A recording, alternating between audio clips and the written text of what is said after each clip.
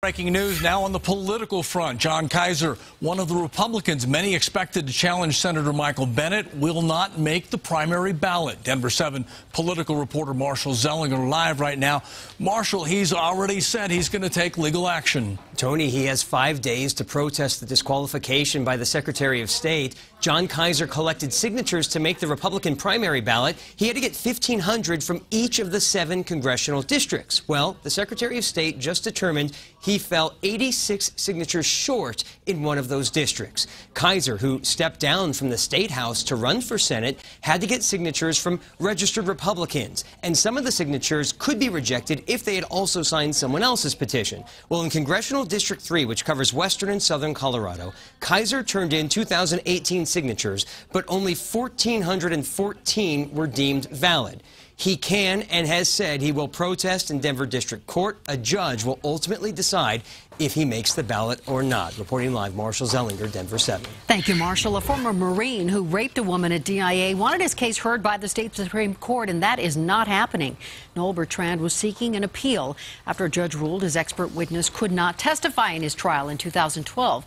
That witness would have said that Bertrand posed a low risk to commit sex assault, but could not have specifically testified to the specific charges that he was on trial for. Well, Bertrand was sentenced to 6 years to life in prison for that attack that happened in 2011. He must admit to the crime to be eligible for parole, and he has not done that. And new at 5, middle school kids learning about sexual harassment. Now, some of you might think that's too young to be talking to kids about a sensitive subject, but a Denver group disagrees. The Blue Bench says the earlier kids learn how to identify harassment, the better they will be able to avoid it. Denver 7 reporter Lance Hernandez live now in Brighton. Lance, students at Overland Trail Middle School learning some valuable lessons. Tony, this is really about getting a handle on sexual assault. Now, that's a topic that's way too heavy for students here in middle school, but the goal of the Blue Bench, Denver Sex Assault Prevention Group, is to get kids talking about sexual harassment, to start that conversation. Once they feel comfortable with that, as they get older, it'll be a lot easier to talk about sexual assault.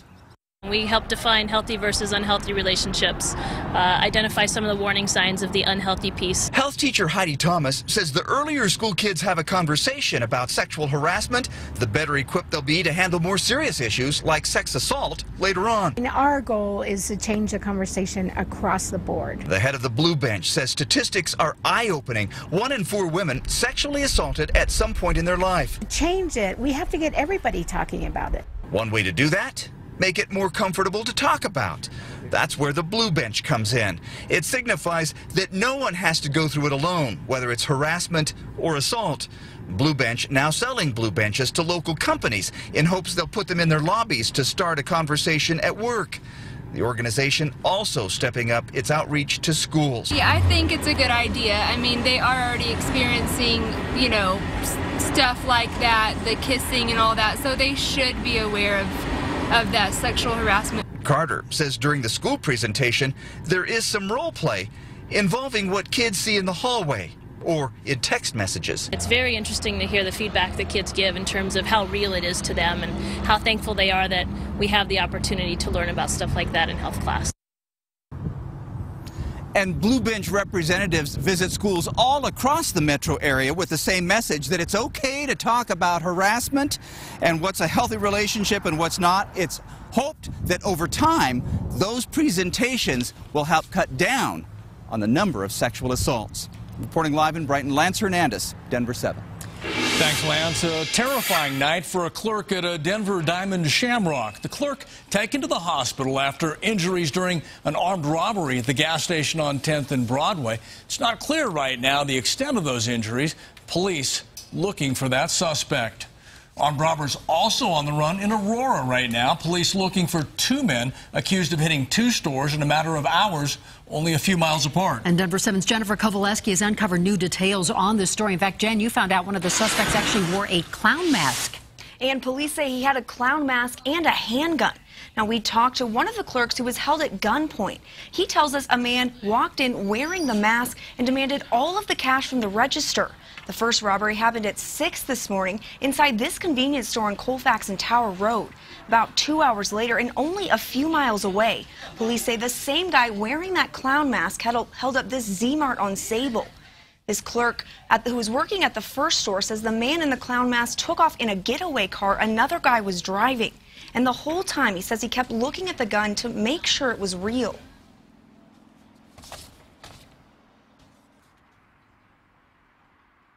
The money wasn't worth anyone's life, and there's two of us here. Even if he didn't get me, if I scream or something, he's gonna get someone else.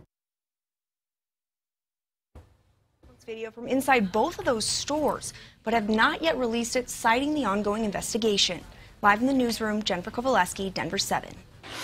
Denver 7 following breaking news. Our crews just arrived on the scene of that destructive fire in Highlands Ranch. Air Tracker 7 was over the scene just after 4 when you could still see flames.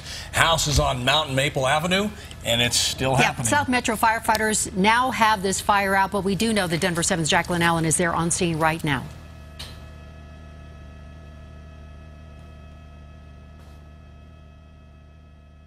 Behind me, though, they are still here putting out some hot spots, trying to get this sort of finally put out. We are hearing that the fire is under control.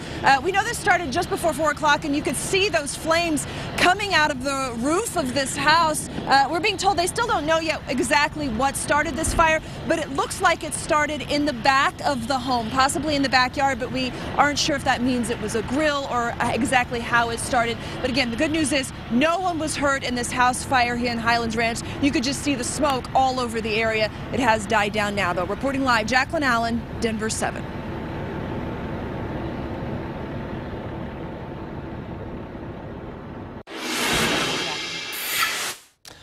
Apparently, new details now in the post office boxes that were blown up recently, and we want to talk to you about that. It was done to impress a girlfriend. At least that's what investigators say 45-year-old John Bowman was trying to do when he set off a pipe bomb in this Arvada post office box last week. Bowman has been arrested and charged for the explosion near Ralston Park. And new details on Denver 7 about 2 shootings in Denver. The first, a deadly shooting that happened late Friday night in West Denver. We've learned the man killed was 30-year-old Jairo Perez. The gunman shot Perez on Osceola near West 2nd in the Barnum neighborhood. This man, Daniel Gutierrez, now facing murder charges for the deadly shooting. He made his first court appearance earlier this morning. And Denver 7 has learned police have detained someone connected to the shootings that took place Sunday near Larimer Square. He is 36-year-old Nisha Train. Police say he admitted he was in some type of fight in that same area where 4 people were shot near 14th and Market. We certainly hope you spent some time outside this weekend because there are some changes ahead at the start of your work week. This is your first alert. Rain's coming our way, and of course, Mike Nelson's all over. It's going to hit us tonight, Mike? Some of it tonight, some snow even in the mountains. The clouds are already thickening up over the Denver area. This view just east of DIA, looking toward the west. And watch in the last couple of hours, the showers developing with even a few thunderstorms up towards Cheyenne, Wyoming. This is part of a big storm system that's going to be moving our way over the next 24 hours. You can see all the activity swirling out here in Utah and western Colorado. Now, it was still warm today ahead of this storm. Temperatures reaching the low 70s in Denver, upper 70s over southeastern Colorado. But the headlines, it was fun while it lasted. There's wet weather ahead, even some snow, and quite a cool down coming up. Your full 7-day planner in just a few minutes. Starting today, people living in Boulder getting help clearing out tree limbs and branches that came down in their neighborhoods during the recent storms. The city's doing a special curbside pickup. Boulder is sectioned into 3 zones for this collection process. So to see a list of the zones and the dates when Boulder crews will be picking up in your area, you can just go to our website, thedenverchannel.com. And right there, we also have a link to a map of the zones. Bias-motivated incidents on campus are on the rise at the University of Northern Colorado. Just in the past year, consider this, UNC has investigated 44 incidents. Officials define them as any verbal, nonverbal, or written behavior toward an individual or group based on identity characteristics. A response team has been created to mediate discussions between the offenders and people and their targets. The state Supreme Court has refused to take up the case involving the Denver baker who would not make a wedding cake for a same-sex couple. The owner of Masterpiece Cake Shop, Jack Phillips, refused to make a cake for a same-sex couple, citing his Christian beliefs. The Court of Appeals ruled that was discrimination.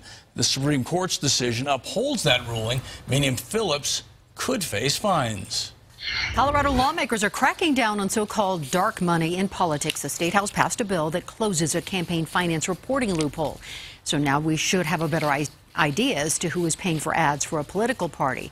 The disclosure rules that we have now only require the individuals or groups to disclose they paid for ads only if a specific candidate is mentioned.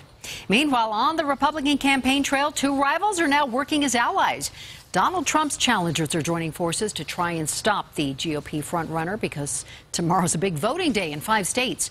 Senator Ted Cruz and Ohio Governor Jon Keyser are collaborating and splitting the vote. So here's their plan. Kasich will bow out of Indiana, and Cruz has agreed to bow out of races in Oregon and New Mexico.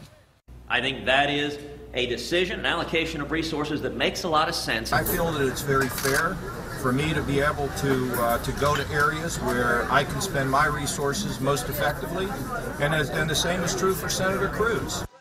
As for the Democrats' frontrunner, Hillary Clinton is hoping to close the deal tomorrow. She already has 80% of the delegates she needs to clinch the nomination over Bernie Sanders. City of Cleveland now paying up to settle a case surrounding a controversial shooting.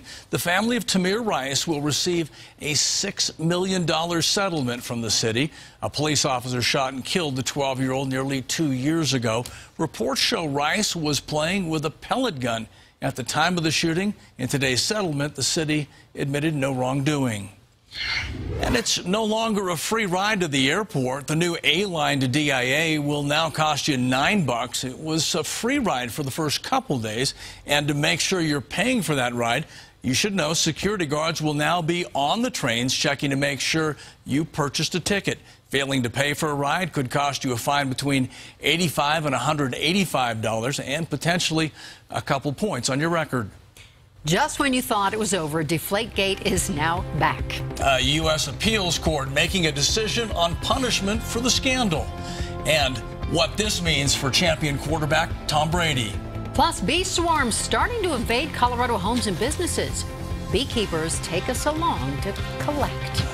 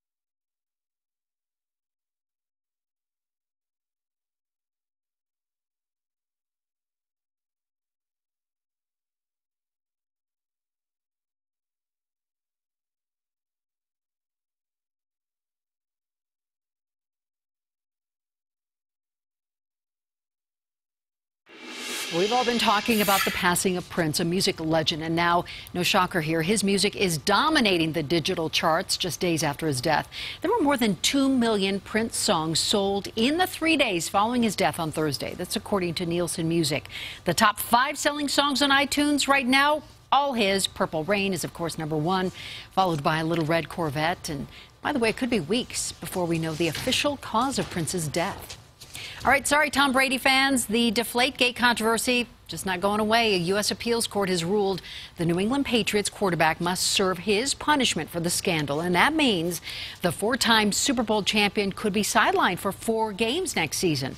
A 2015 investigation concluded Brady likely knew footballs were intentionally deflated at the AFC Championship game against the Colts, making them easier to throw and catch. He was suspended for 4 games, but a judge overturned the ban, allowing Brady to play all last season.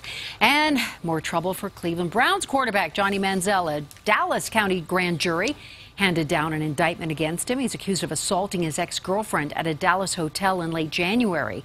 She claims he hit her so hard that he burst her eardrum. Manziel's attorney says his client will likely turn himself in. Well, it's the time of year when many of us have to dodge bee swarms at and around our homes. It also means it's a busy time for beekeepers who collect those insects. An important job because of the nationwide concern over bee colony losses. Denver 7's Sally Mamdou joined a beekeeper today as he worked to collect a swarm of bees. Joining me right now is Jacob Paulson. Jacob, what do you do as a hobby? I'm a backyard beekeeper. Okay. So I keep honeybees like these in my backyard. Awesome. And what are we doing today? Today we're at the Hilton Garden Inn at the Tech Center, and there's a swarm of honeybees. They've gathered right here under the tree. They're looking for a new home, and so we're gonna get in here and capture them. We're gonna put them into a bucket and give them a new home. And this is the time of year when people are calling. Yeah, this is their season, right? This is the season. The bees are looking to reproduce. They're looking to split their hives. They're looking for more homes. Okay. And that's challenging in this environment. What you're gonna do right now? We're gonna take this bucket, and now I'm just gonna say, hey, time to come down. Time to come on in here. Now, Jacob's still got a couple of bees to take and put right in this bucket, but this is his way of transporting all the bees to his backyard, as you can see, where he will be keeping them and taking care of them. For now, we're in Denver. Sally Mamdou, Denver 7. Cool stuff. Good and stuff. this is not what you would normally see sitting in the planters outside the Denver City and County building. This is one of those stories you've got to see. A Canada goose has turned one of the planters into her new home. Take a look. We're told she's actually nesting eggs in that planter. Denver Parks and Recreation says she's been there for about a week, and the building staff has done a great job of helping her feel safe. Immediately when they saw her in there, they actually cordoned off the area to make sure people weren't bothering her. The city says the male goose is also hanging out nearby, protecting his partner and her eggs. Well, we've had a couple of quiet days, but now things are starting to change. Here's the view this afternoon in time-lapse up at Copper Mountain as stormy weather beginning to build up in the high country. Rain and snow there expected tonight. In Denver and across the plains, partly cloudy skies for much of the day, but you can see how quickly those clouds are moving from the southwest to the northeast, and our current view looks a little more gloomy out there. You know, it's the time of year you've got to be ready, storm ready, and First Alert is right there with Storm Shield. You know, you get your storm radar anywhere in the United States, and importantly, those warnings right down to your neighborhood with Storm Shield. It's been great for smartphones, but brand new, a new feature for folks that have an older model cell phone or a landline at home. You want to get the phone call alerts directly to your home? Just go to stormshieldalerts.com and you can sign up. We have you covered with any type of device now. Hardline phone, cell phone, smartphone. Let me show you what's happening right now in Denver. Our skies have clouded up a bit. 68 degrees downtown, 70 out at the airport. Look at those winds out of the south at 35. That signs of something coming. 72 is the high, 38 low. Normals are at 64 and 36. The record's 83 and 20. What's happening around the region? Here comes the shower and thunderstorm activity. None of it heavy right now, but there is some thunder and lightning northern Larimer County and near the Cheyenne, Wyoming area. It's all swirling in here with the storm system coming in from Utah. Looking at the big map, here's what's happening across the country. Of a low pressure system there, a cold front just trying to move into Colorado, another low up across the Great Lakes. This is the one that'll impact us tonight and tomorrow as it moves across the state. Now for tonight, some rain and snow in the mountains, a few showers on the plains. The lows are going to be near 40 in Denver. Upper 30s to low 40s mainly across the plains. Tomorrow we start with some showers north of us early, strong thunderstorms up in Nebraska and Kansas, and some snow expected in the mountains. We're not going to have an all-day rain here, just the chance of some showers and some storms. The severe weather stays well to the east of us for tomorrow. High temperatures cooler, though, just in the upper 50s to around 60 northeast, some low 70s the southeast, 30s and 40s expected in the mountains. So you definitely want to take a sweater and a little bit of wet weather gear for tomorrow. Tonight's forecast, partly cloudy, a few showers, the low at about 40. Tomorrow, a cooler day with a few showers. High temperature at 57, winds from the north-northwest. And looking ahead, first alert days this week, you're going to see that weather coming in again a couple of times. One, an early mix possible of rain and snow Wednesday. Quieter then for Thursday and Friday, but Saturday, a wet, cool day. Sorry about this, folks. 47 degrees for I'm looking at Ann's face here right now. 47 on Saturday, and a chance of some rain and snow Friday night into Saturday morning. That was priceless. This is really what I was doing. I'm walking back over, Ann's going, I was scowling. what is that? 5 days to change it. Yeah, it could always change. I mean, this is springtime in Colorado. I hit that clicker a few more times. Yeah, see what Maybe else that'll happens do it. there. Okay. Thank you. You've got those virtual reality goggles, right? Right? I know of them. I don't have any. But, okay. Well, more and more companies are putting out those virtual reality headsets, and while they're gaining in popularity with consumers, some doctors aren't too happy about the technology. They're warning next. Plus, Von Miller giving us what could be a sneak peek of tonight's routine for Dancing with the Stars.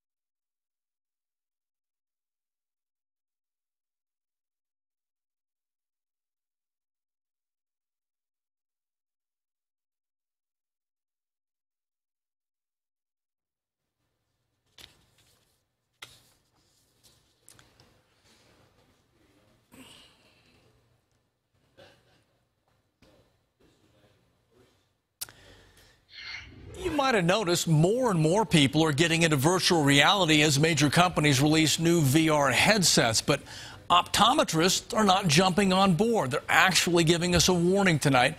Doctors have raised concerns about eye strain and what's called impaired focus control, a result of the headsets holding the electronic screen just inches from our eyes. Any of these digital devices, be it handheld or now with virtual reality, you're staring at a screen that is very close, and there's lots of artificial illumination, and doing this for hours and hours on end without a break is likely to lead to eye strain. So what do? Well, doctors say if you take frequent breaks, there's no reason you can't enjoy the digital innovations. But consider this. Samsung's own user manual advises children under the age of 13 not use its Gear VR because it could impact their visual development.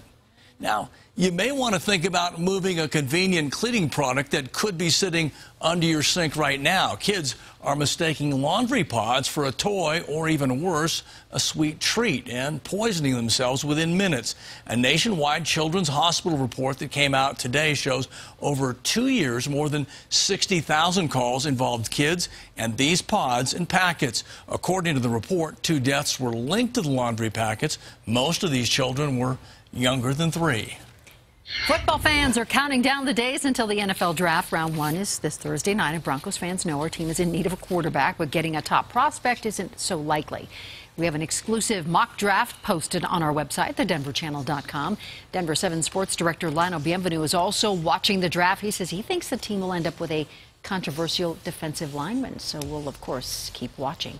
And we can't let you go without talking about Broncos linebacker Von Miller, giving us a possible preview of the moves he's bringing to the dance floor on Dancing with the Stars tonight. He posted this clip with his partner Whitney Carson doing the Running Man. That was over the weekend, so Dancing with the Stars, as you know, airs right here on Denver 7 at 7 o'clock.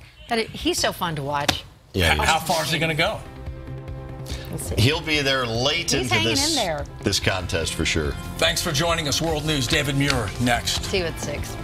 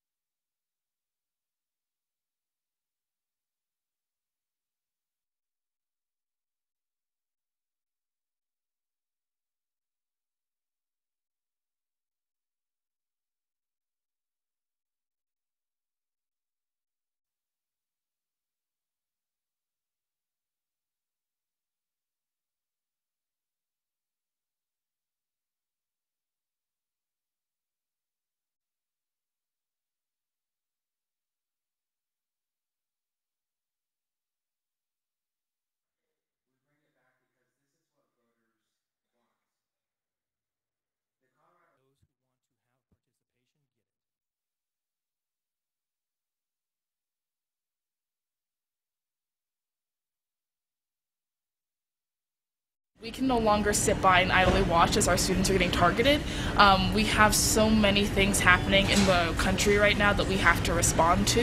And I think it's more dangerous for the university to remain silent.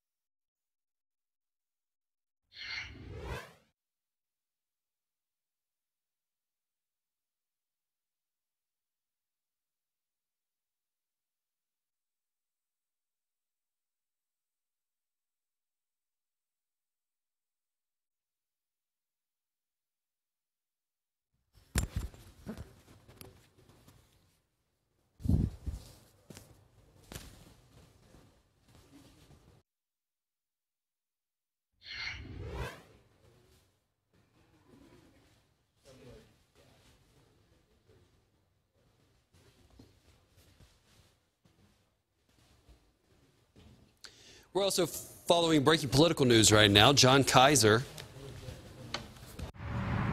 Highway 36 sees tens of thousands of travelers every day. But what the Colorado State Forest Service is worried about are not the humans.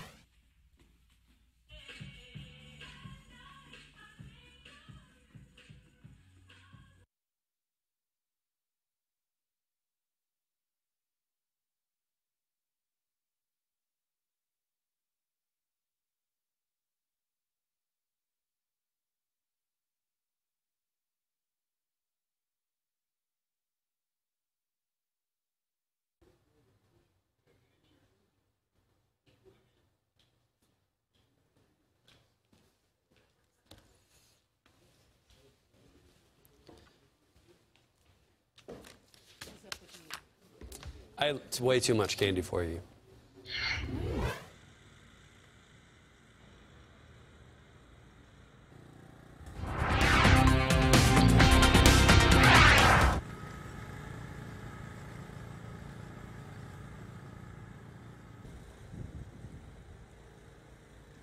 Girl, she had no idea what he was talking about.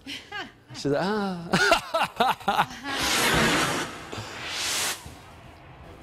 But all the Easter candy, they have like a whole section of Easter candy. It's like a dog.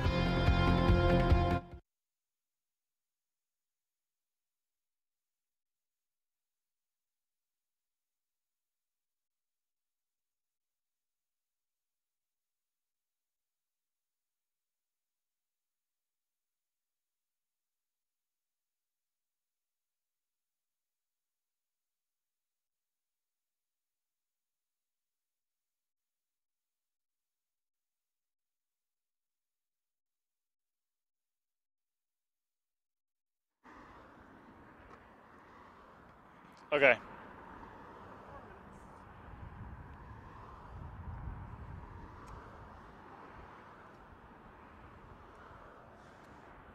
Yeah, such as why were 2 board members allowed to walk inside the school with Grace Davis and meet with her unannounced.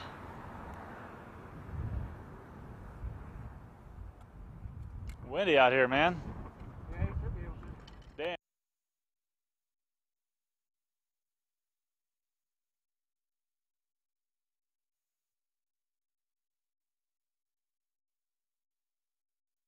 Did you drive them? Took them and then I went Oh, back you to are a bed. good son. You are a good son. What do your parents do?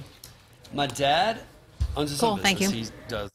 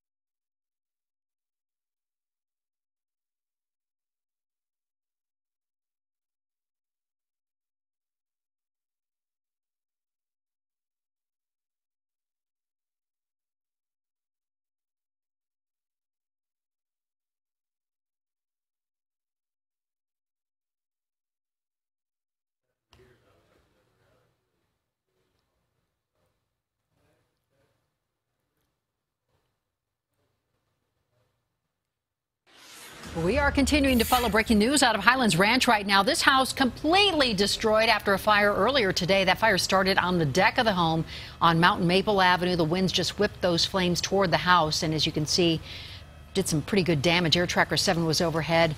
Flames shooting out of the roof. The entire back of the house is completely charred. We can tell you 4 people were able to get out of the house and no one was hurt. We're also following breaking political news right now. Jon Keyser, one of the Republicans many expected to challenge Senator Michael Bennet, will not make the ballot. Now he says he's already taking legal action and has 5 days now to protest the disqualification by the Secretary of State. Keyser had to get 1,500 signatures from each of the 7 congressional districts, but fell 86 signatures short in one of those districts. Now, a judge will ultimately decide if he will make that ballot or not.